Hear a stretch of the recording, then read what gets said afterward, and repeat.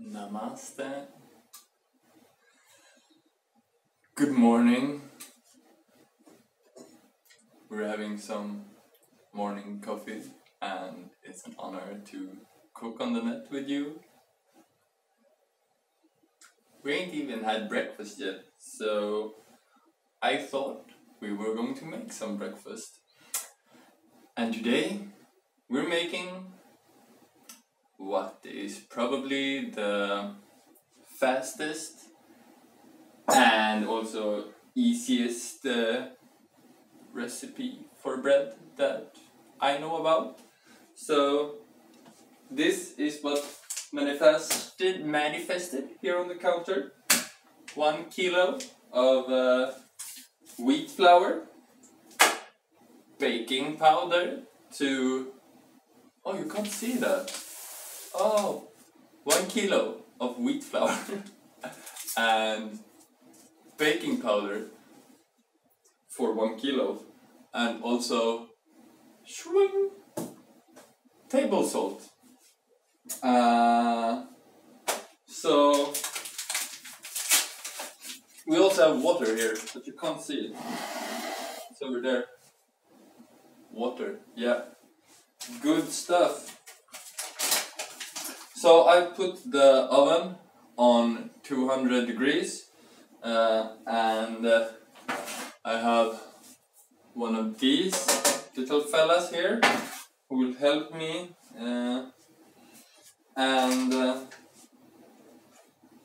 yeah, so we're starting. You take almost all of the flour, leave maybe less than a third, I would say. Then open up the baking powder.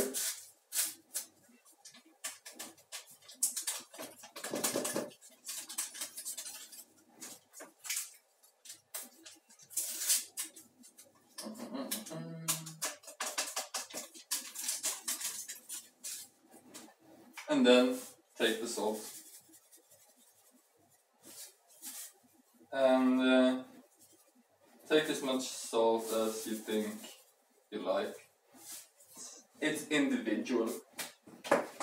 And then just make sure to blend it around for a while.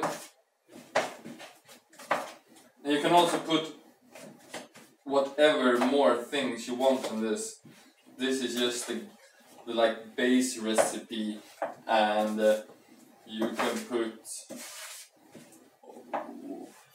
anything in it. This is just to show you how easy it is.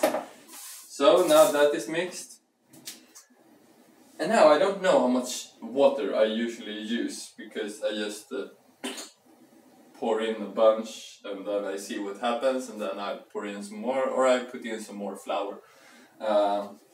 So now I have measured half a liter, and I will see how much I'm using. This was almost 2 deciliters that I use now.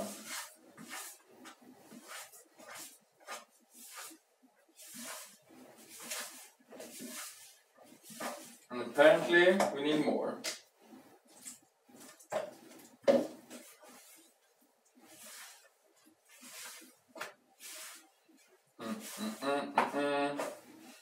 We want it to be really icky and sticky and look much more like a dough than this is looking. You see, it's not a dough at all, it's just chaos.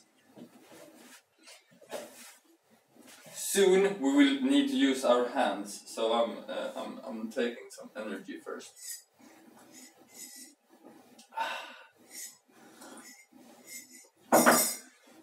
Coffee!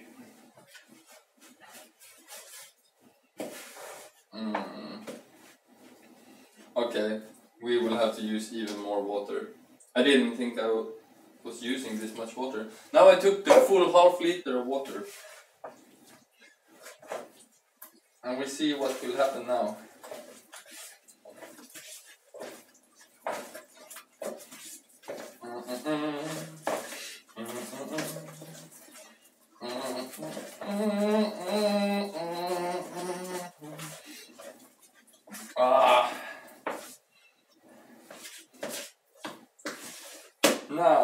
start to look more like a dough.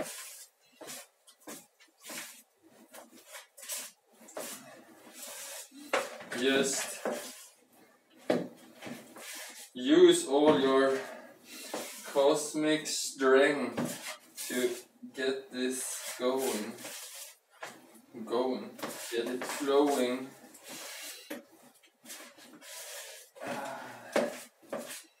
Starts to look nice, and now I'm actually gonna start with the hand kneading.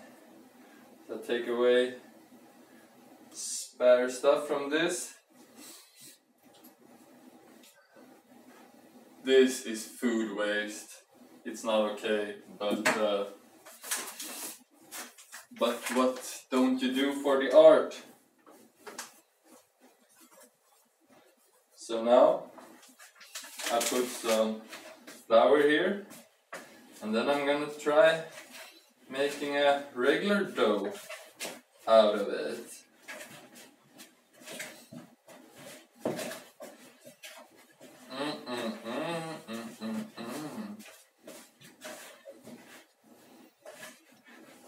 Oh, it feels more like a dough now. It's not as icky. It's still icky.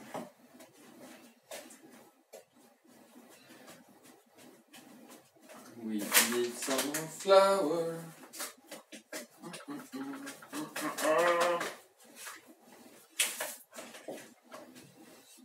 And I'm just trying to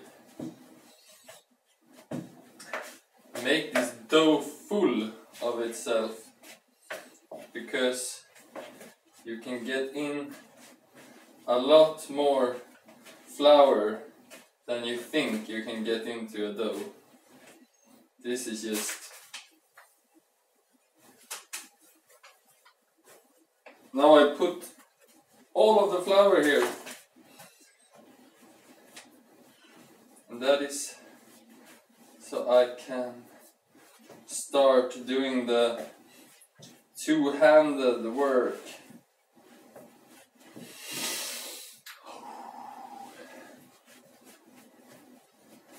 Get some prana from the universe into your lungs. Maybe get some from the multiverses also.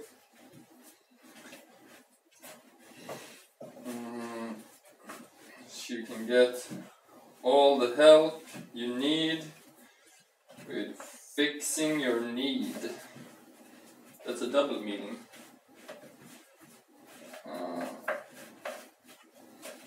I think my kneading is quite nice here actually.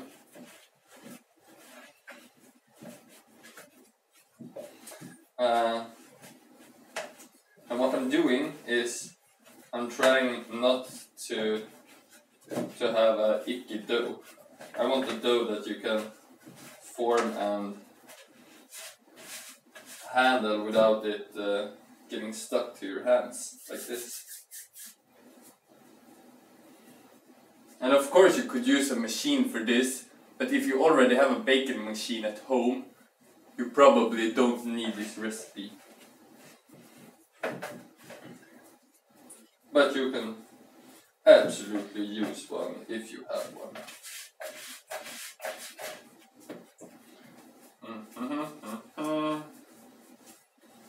And this is taking time. Like, we've been doing this for 9 minutes, or doing the video for 9 minutes. So it's not like super fast, but it's you know, all the energy you put into your cooking, you will get that energy out in other ways.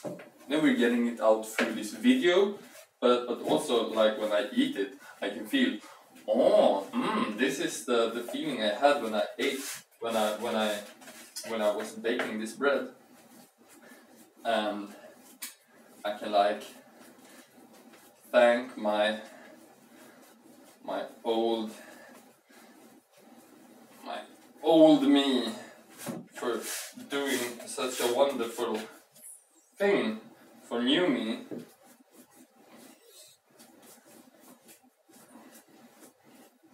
This starts to feel really nice. Just trying to get as much flour into it as possible. So I'm just... You see this, right? Yes, you do. I'm pressing my thumbs into the middle, and now I'm gonna do the folding. Because the more you fold, it's like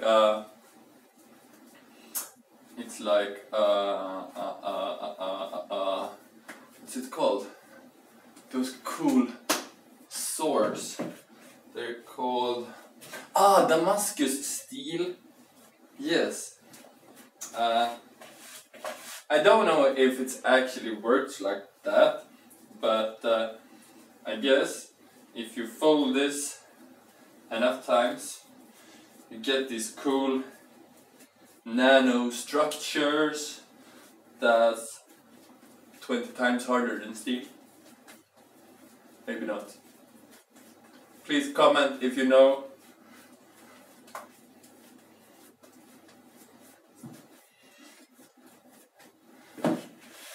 But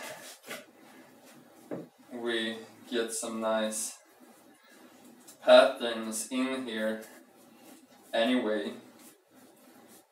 And those patterns you can remember later when you're eating the bread. So it's for real, even if it's not nano tubes stronger than steel. Oh, this looks so thick and nice now, so I'm actually not gonna use all of this flour that I have left, because I feel like I have gotten such a nice thing going here. But could I live with that? No, I couldn't live with that. So I'm doing like this. I'm putting this in here and making it a part of the bread, and that will also be a part of the person who eats this bread, if it's me or if it's someone else. You can give your energy to people by letting them eating your food. Then you can build them.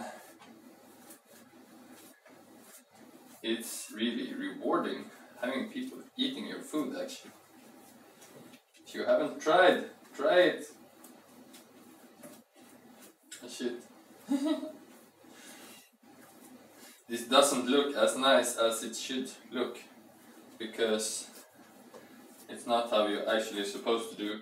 I'm just trying to put some water on a fire here. This is the chaos we're talking about. You see how it just falls out of it? That is what happens when you improvise. It looks like a falafel or something. Like a falafel in bread. Like the actual pita bread. With something inside of it. Oh, that is not how a bread is supposed to look. Ah.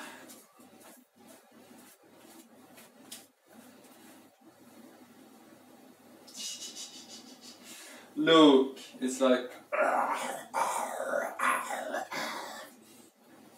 the bread is eating me instead of I'm eating it.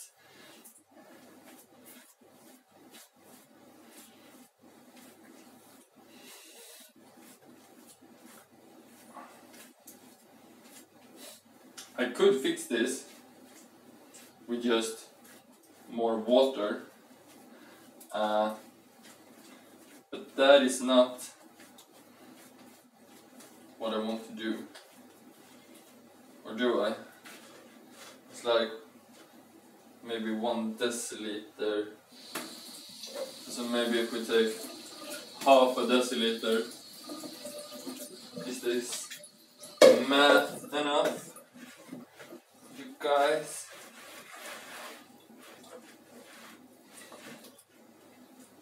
Blah. Some sauce on your falafel roll.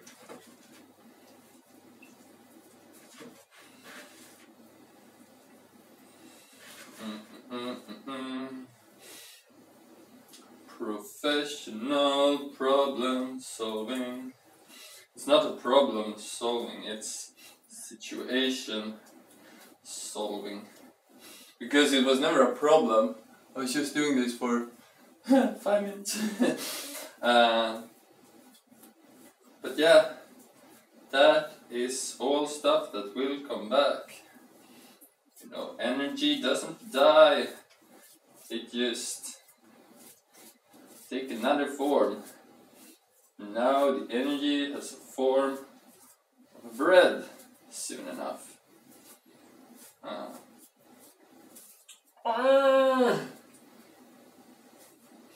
And I think somebody said on the net sometime that if you need it too much, like need it, then maybe it gets hard. Yeah. So what I said earlier about carbon nanotubes, maybe it's true. Maybe you can actually make a sword out of a bread. If anyone have tried that, please send me the link and I will watch it.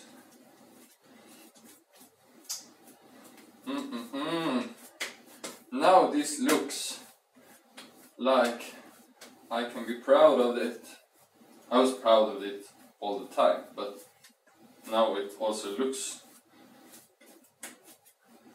proudness worth.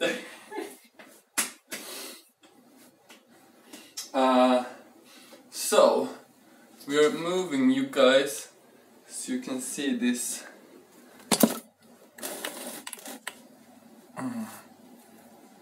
Now I'm putting this down here, and I'm gonna put it this way, and then I just wanna form it so it'll be easier to eat later. Blum blum blum blum blum blum blum blum blum blum blum blum. It wouldn't stick on me as much if I just had some more flour, but then it wouldn't be as easy to form. So you have to make some sacrifices for your victories. And I think this looks really nice. I'm just gonna wash my hands really fast.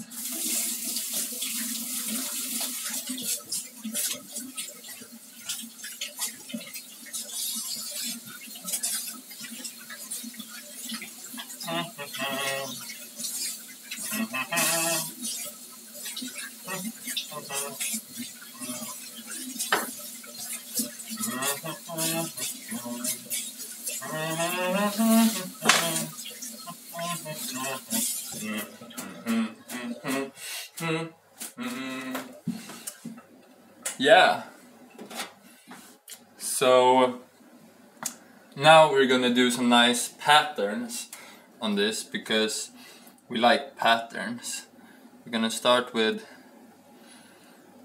doing that thingy, and then we're gonna make some kind of symmetry for it here also. Then we're gonna do middle thingy, and then we can do the not so middle thingy.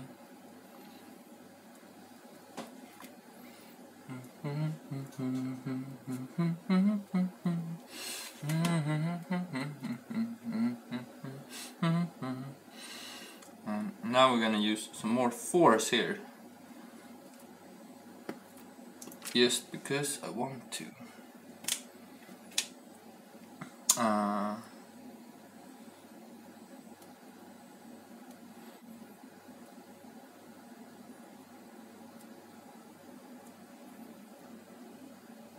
And do some here, do. And this is super important that you make these holes exactly like I do, because otherwise yeah, you don't want to know what happens otherwise. Actually, it could be a really big problem for you.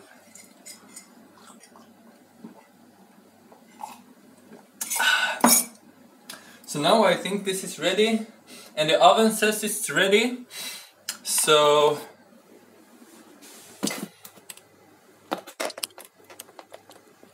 joink. Now we're gonna put it in, and we put it in somewhere around the middle, and it's gonna be there for 15, 20, 30, 50 minutes, depending. When you see that it starts to get too burnt on the top, then I usually just drop the temperature. But you can probably just have it on 150 degrees and have it like that for somewhere in between. Yeah, and most often I do different sized batches, so it depends very much on if you make a small batch or if you make a super big batch. Yeah, I'm just gonna clean up here. You can't see that because we already have a long video for you. But know that it will take as long time as it took to cook, but we're baking. So super nice to have you with me this morning.